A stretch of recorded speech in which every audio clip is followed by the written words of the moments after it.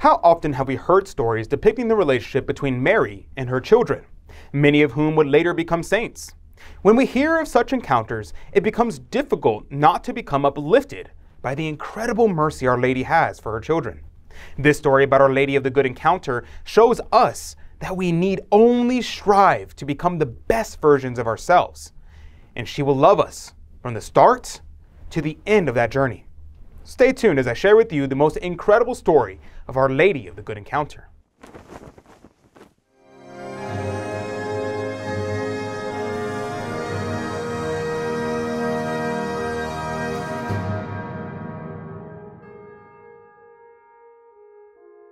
Howdy and welcome to America Needs Fatima. My name is 𝗕𝗲𝗰𝗇 and make sure to hit subscribe and click the notification bell to never miss out on another story of Mary. Oh, and comment down below to share your thoughts on today's topic. This question: how could I, a person of no importance, ever hope to have a supernatural relationship with the Queen of Heaven and Earth? This is a question that may have occurred to you. At least it has occurred to me. And this is where the true greatness of Mary is shown. The relationship between Our Lady and Benoîte has provided us with one of the best examples of the kind of relationship you could have with Mary, our mother. In retelling the story, prominent Catholic thinker Plínio Correa de Oliveira says Our Lady first appeared to her Benoîte in the spring of 1664, for the first time when she was 17. Benoîte spoke to her, but the Virgin only responded after many more apparitions. A kind of supernatural friendship developed between the two and lasted until the end of Benoît's life. Right away, we can tell that this isn't the normal way a mother acts with her child. Many times Our Lady would appear to her children and she would begin to speaking to them immediately, or at the very least let them know who she was. But with Benoîte, this was not necessary. What exactly the Blessed Virgin wished to achieve through her dialogues with the seer is not clear. There was no special message. However, Our Lady treated her with great intimacy, holding her hand frequently and offering her the edge of her robe as a place upon which the young woman might rest. Benoîte never lost her simplicity. On one occasion, Our Lady asked a shepherdess to give a beautiful ram and favorite goat to her. "The ram, beautiful lady, I will give you. I will discount it from the pay. But the goat, no, I would miss her. Even if you offered me 30 liveries for her, I would not give her away." This in and of itself is a prime example of the motherly role that Our Lady so easily assumes.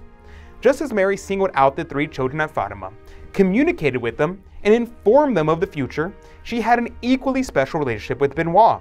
Her message was simple: I am the Mother of God, and your mother. Ask and you shall receive.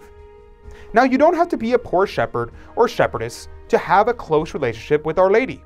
But we should try to emulate those virtues acquired by those favored by Our Lady, like Benoîte and the children at Fatima, namely a childlike trust in the great yet elusive virtue of humility, the foundation of all virtues and the surest path to heaven.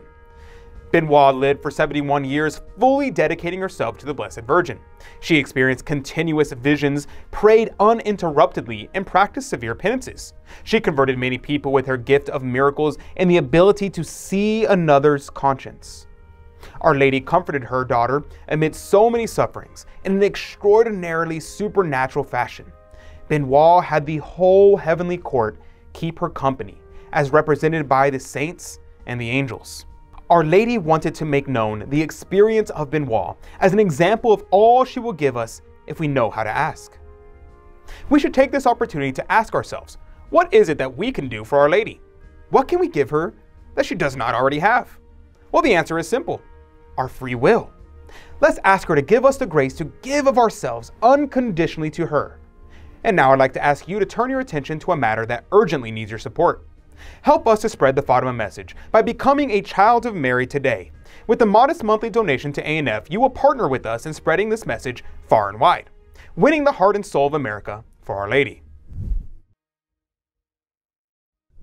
Make sure you come back for next week's episode, where we will be discussing the miracle of the Eucharist, an astounding and true story, reminding us that when heavenly power is involved, not everything is what it seems, and incredible things occur in the most unlikely of places.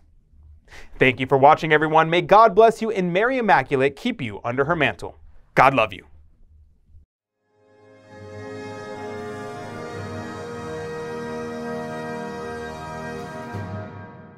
Thanks for watching. To save souls, there needs to be more Fatima-focused content on YouTube. If you agree and you want to help me make more videos, please join our special Child of Mary group. As a Child of Mary, you'll get a beautiful Fatima pin, plus inspiring reports on America Needs Fatima work to save souls. Click the link in the description below to learn more and become a Child of Mary. God love you.